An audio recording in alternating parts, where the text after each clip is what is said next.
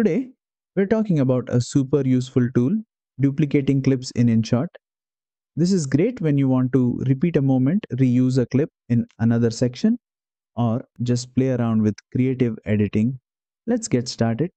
First, open up your InShot project and make sure your clip is already in the timeline. Now, tap the clip you want to duplicate. When it's selected, head to the bottom toolbar and tap on Duplicate. Just like that, InShot creates an exact copy of your clip and places it right after the original.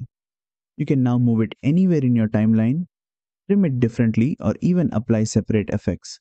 You can duplicate a clip as many times as you want. It's a great way to repeat reactions, loop background shots, or build rhythm into your edits. And that's it. You've now learned how to duplicate clips in InShot with just one tap. If you're finding these tips helpful, be sure to like, share, and subscribe for more quick InShot editing tutorials.